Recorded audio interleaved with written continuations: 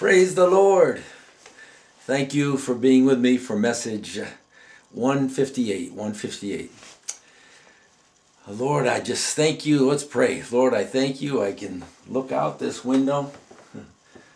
Hopefully people can see from the camera. Well, the cloudy sky, but that peach tree and the peach blossoms. Yeah, I don't know why they show up more when I put my head like that. Thank you, Lord, for those pretty pink peach blossoms. I just thank you for your beauty, O Lord God, that you make in this world. Declares your glory, all of it, Lord God. Thank you for creating us, creating your word, breathing out, creating your word, the word of God, the Bible we have, to revive our life, O Lord God. Help us to be people of you, of your word, hear you in your word, in the reviving of our soul that you give through your word, your breath. You breathe life into us, O Lord God, with your word. Guide and direct us, we pray. In your name, Jesus, amen. And I always want to start out with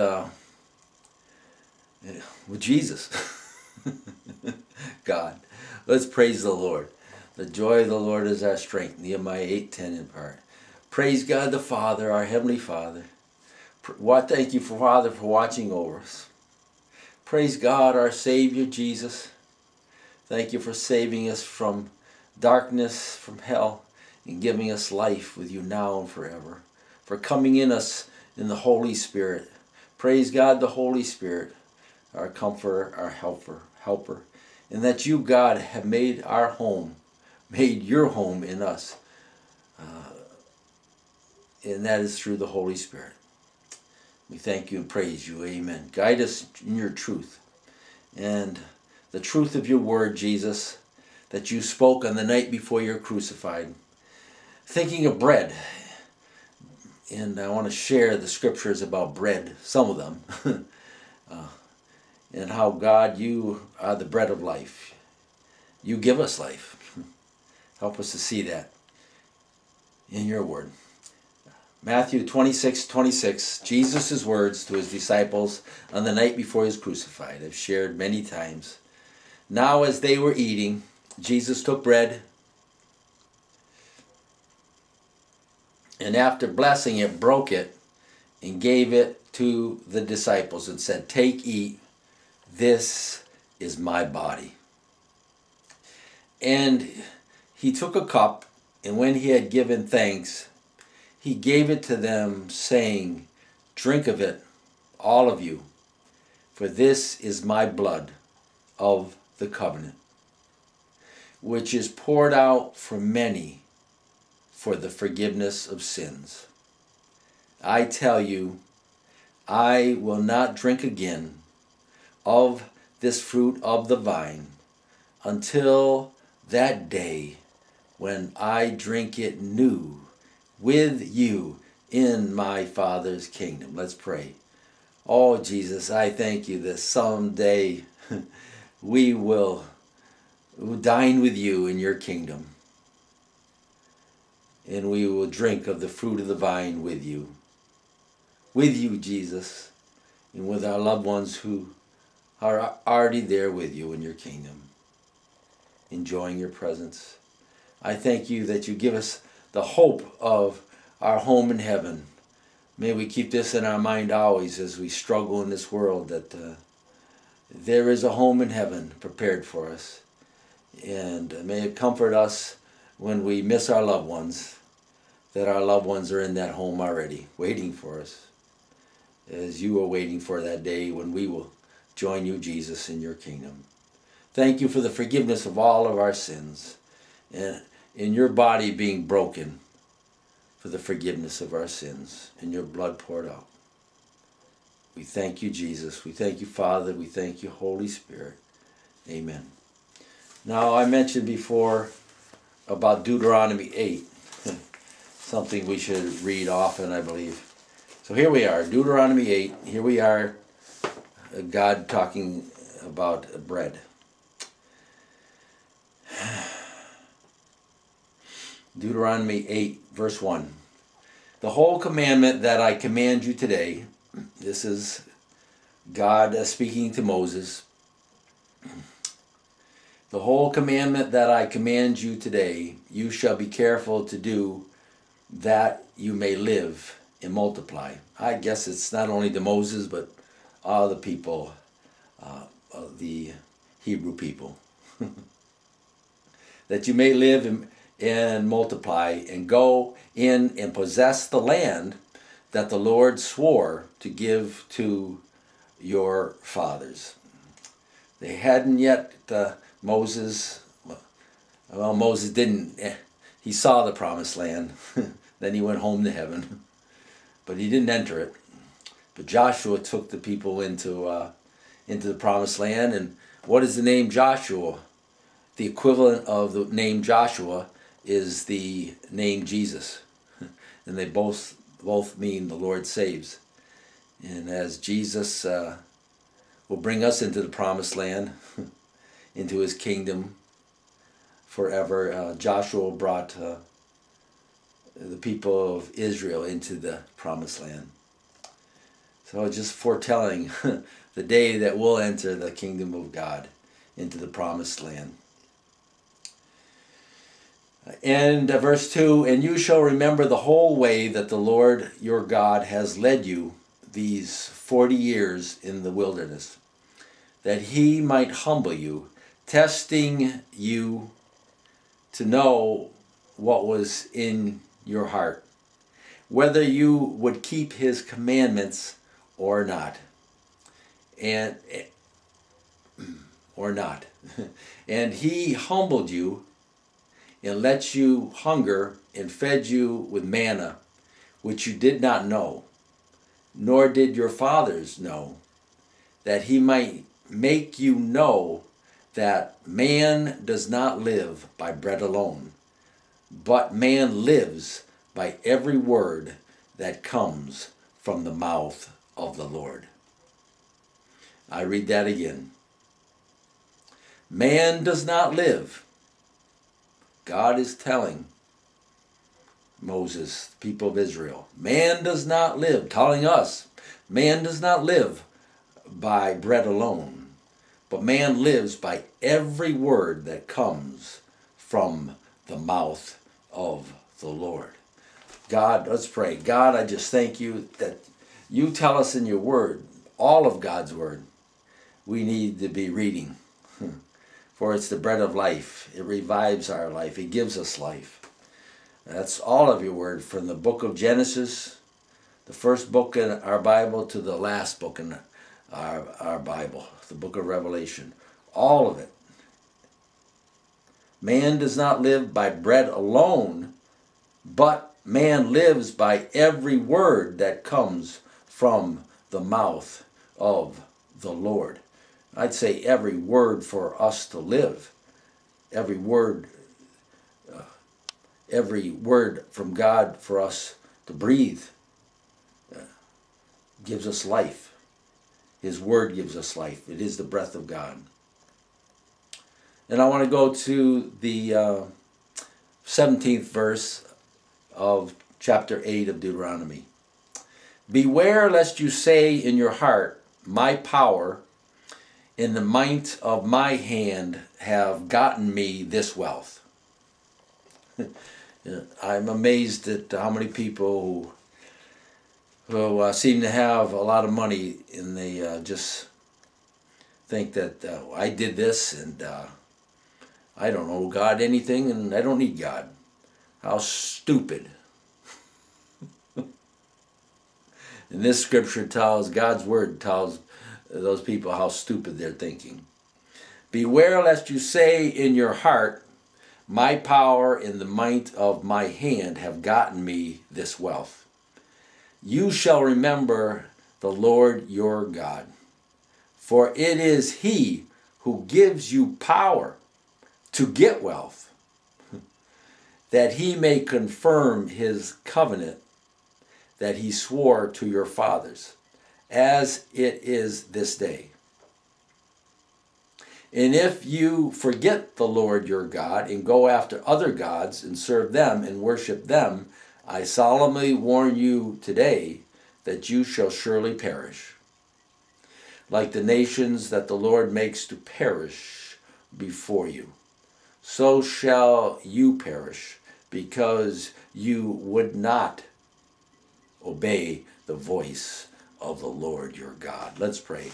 God, may we thank you as children of yours through our faith in Jesus' death on the cross to pay the penalty for our sins.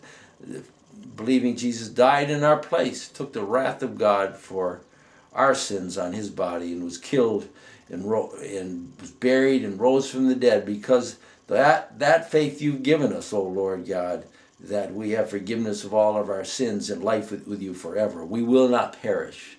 For as you said in John 3:16, for God so loved the world that he gave his only begotten Son, that whosoever believes in him shall not perish but have everlasting life. Lord, may we not stray from your truth, O Lord God, and have to come under your discipline, which is painful, Lord. But Lord, we thank you that we can confess our sins, and you are faithful and just to forgive us our sins and purify us from all unrighteousness, as you have positionally made us pure and righteous before you because of the faith you've given us in Jesus Christ as our Lord and Savior. But Lord, forgive us when we don't act out the position you've given us and we sin. And you tell us to confess it, to say what you say about it, and that it's wrong, and turn from it, and turn to you, to recommit our life to you as our Lord. For you say, as it's recorded in 1 John 1:9, if we confess our sins, he is faithful and just to forgive us our sins and purify us from all unrighteousness. And you forgive us and you help us to go on to serve you and love you.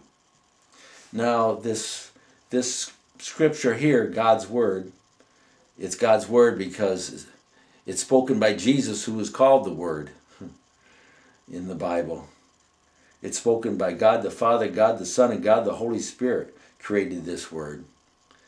And I believe that's why Jesus is called the Word in 1 John 1:1, as I've read before. In the beginning was the Word, and the Word was with God, and the Word was God. And that Word was made flesh, and it is Jesus.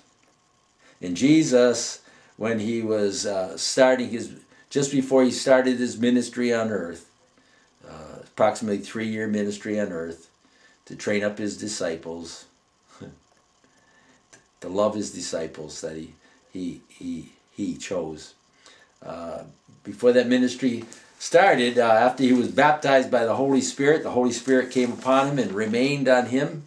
He was a man that was fully a man, and he was fully God at the same time. But what did Jesus do?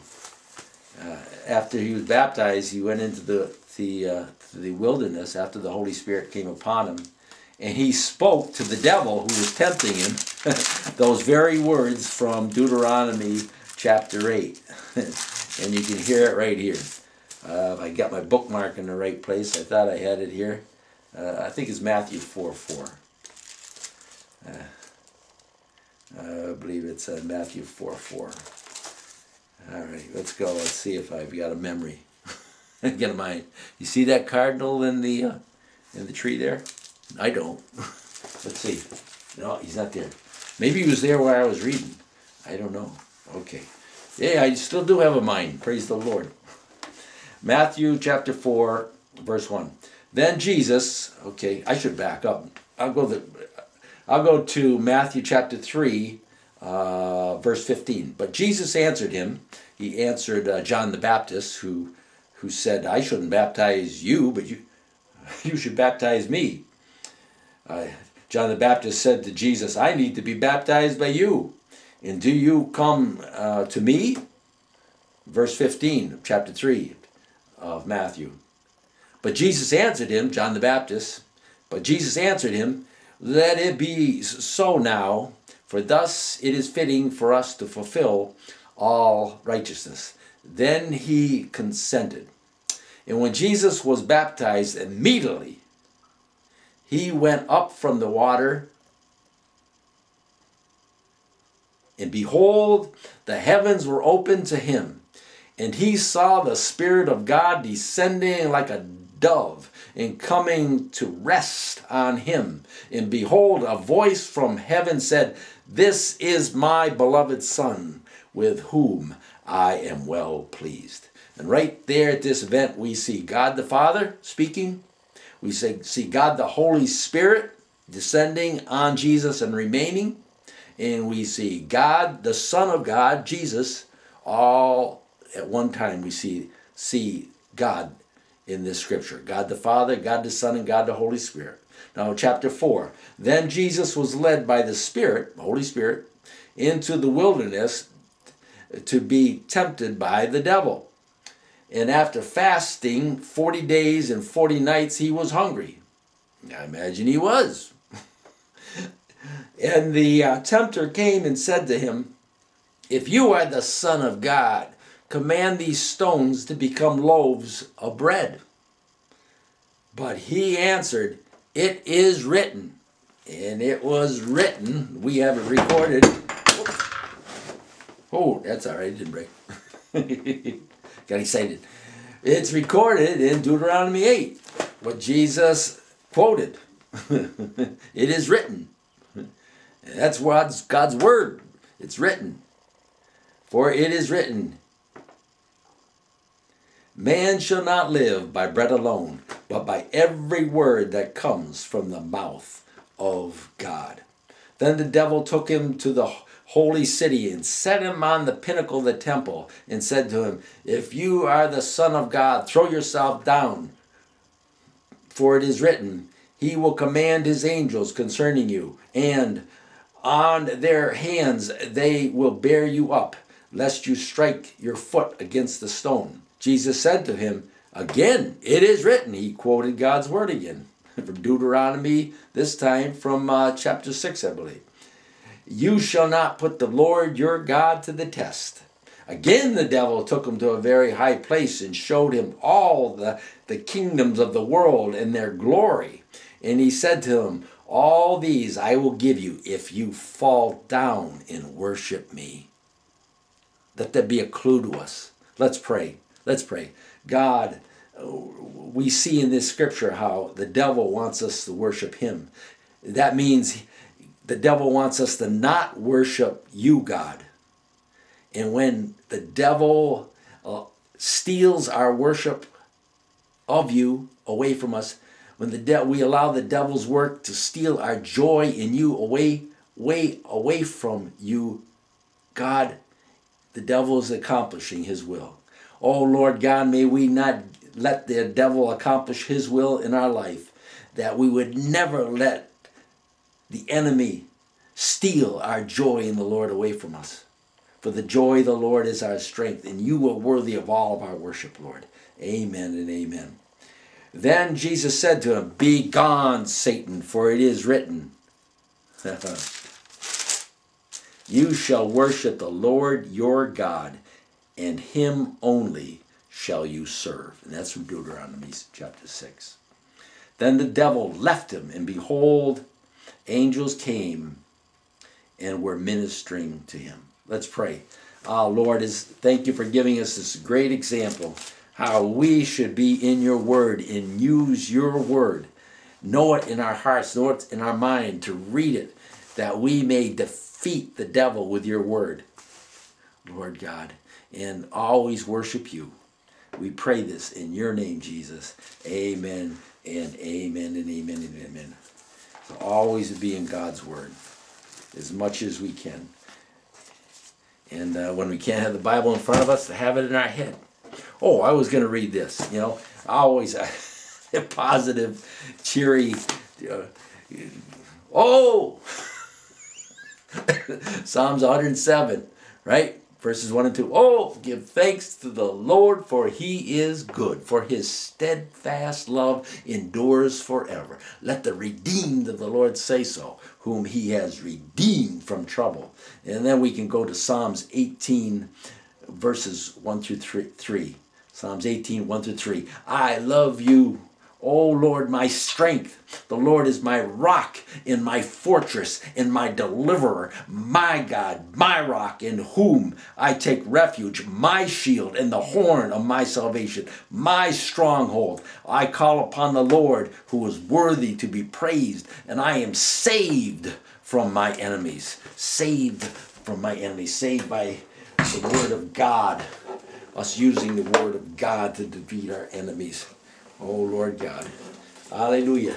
I encourage us always to sing hallelujah, which means praise ye the Lord, and sing with a smile. If you sing better with a smile. Hasn't helped me though, has it? No. Hallelujah. Let's praise the Lord. Hallelujah, Lord. Oh, hallelujah, Lord. Hallelujah, Lord. Hallelujah, Lord. Hallelujah, Lord. Hallelujah, Lord. Hallelujah, Lord. Hallelujah. Lord, we praise you. Oh, Lord, we praise you, Lord. Lord, we praise you, Lord. Oh, Lord, we praise you, Lord. Hallelujah, Lord. We praise you, Lord. Lord, we praise you. Lord, we praise you. Hallelujah. Hallelujah, Lord. Hallelujah, Lord. Oh, hallelujah, Lord. Hallelujah, Lord. Hallelujah, Lord. Hallelujah. Hallelujah. Hallelujah to the Lord. Keep praising the Lord all day long. Thank you for being with me. God has blessed us. Lord, may we be a blessing to you. Amen.